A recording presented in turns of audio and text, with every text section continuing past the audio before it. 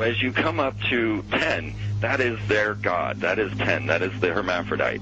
But if you stop at 9 and you skip to 11, skipping God, then you are a Luciferian. Because 11 is the number of the magician. It's the one step above. Once you have accomplished the tree of life, you are now the magician. You are one above 10. But they're doing it by skipping God. That's the symbolism of 9/11.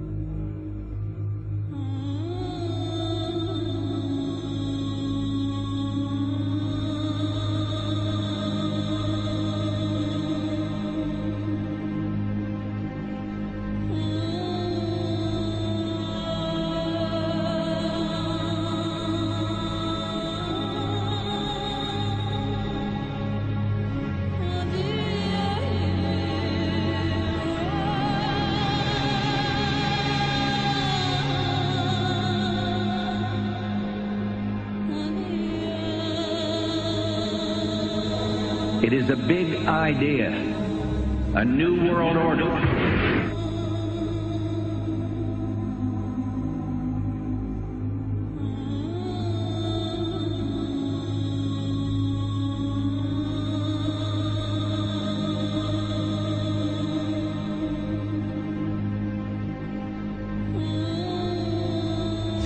We were on assignment. We were supposed to kill 2 birds with 1 stone.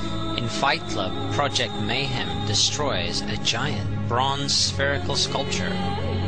This seems an obvious reference to the sphere at the World Trade Center complex. Trust me.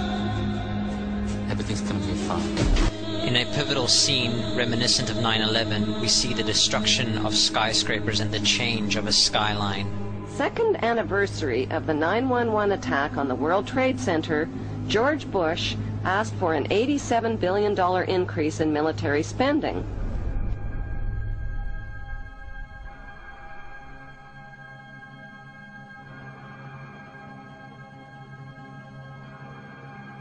In 1904, Crowley would receive the Book of the Law soon after meditating in the King's Chamber of the Great Pyramid. He claimed he had been contacted by a being called Aiwas. Crowley would also use this symbol in his work. Some of its meanings are said to include a reference to the number 77 in Hebrew and a connection to the god Pan. Crowley made this drawing of a non-human intelligence he saw during a ritual. Synchronous 23 has made the connection between Aiwas and the Wizard of Oz, and has further pointed out the similarities between Crowley's grey alien-like drawing and the depiction of the projection of the Wizard of Oz in the film version. The much overlooked theory has been put forward on the internet that when we are looking at George W. Bush, we are actually seeing Aleister Crowley's grandson. I have suggested that this video footage of George W. Bush reading The Pet Goat, coinciding with the start of the 9/11 mega ritual, is in fact a dedication of the 9/11 mega ritual to the great god Pan by Aleister Crowley's grandson.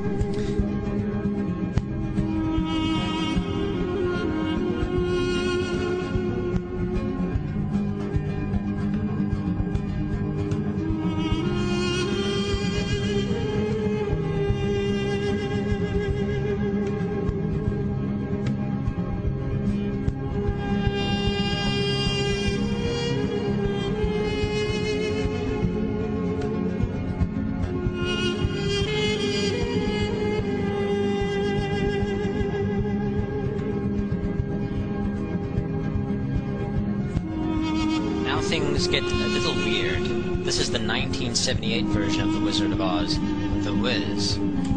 Again we see the Emerald City connected to New York. On arriving at the end of the Yellow Brick Road, Dorothy and her companions go through the circular portal. Through the door we see 3 pyramids. Behind the pyramid shape, in between the pyramid pillars of the World Trade Center, we see the sphere, the representation of the Kaaba.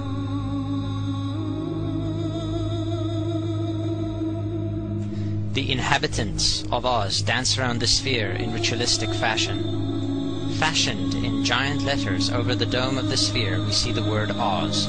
Oz, symbols of Pan and Aiwas, seen smack at the heart where the new Aeon was ushered in, and where the Stargate was opened.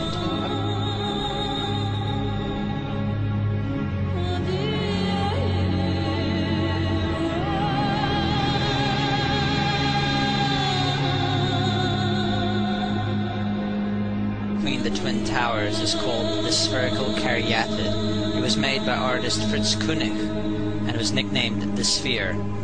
We see that Koenig made this thing in Bavaria, the same place where the Illuminati was founded.